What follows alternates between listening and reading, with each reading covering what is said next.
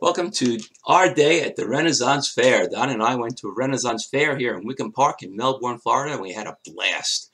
First thing we saw was a lady who was a juggler standing on a spectator's head juggling knives. And I saw a throwing stars competition, so throwing stars. Then we saw a place where you could pay to fence against each other. You have to pop the other person's two balloons. So here we are. My first duel is with this gentleman. And it was pretty well matched. I got one, he got one of mine. Of course, my form's a little off because I haven't fenced for many years. But he knows how to fence a little bit. I know how to fence a little bit, so it was pretty nice. Here we are, and it's getting close. Oh, gutting myself. But there we go. Almost got my hand ripped off there. They had so much fun that one of the women there said, I want to duel also. So she came to duel with me.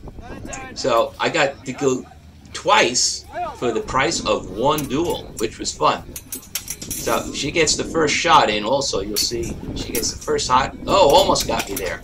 There she got one. Hold. So he was supposed to hold us after each time, but you'll see now we got so into it that even after I got one of hers, we just kept going. Oh. Okay, good shot, Steven. Nope, not going to stop. She didn't want to stop, so neither did I. And that was it. I'm the winner.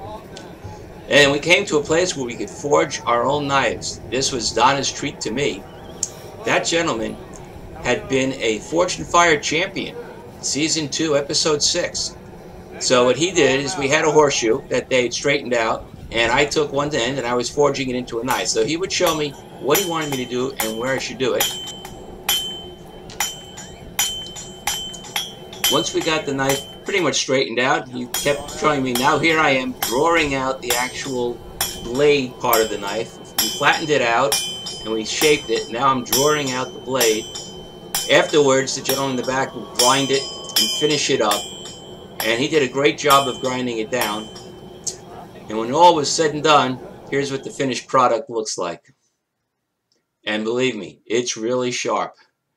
So we had a lot of fun, and the sheath was included, by the way. We had a lot of fun. We got to eat some turkey legs and see people doing high wire acts and everything. So it was a really great day.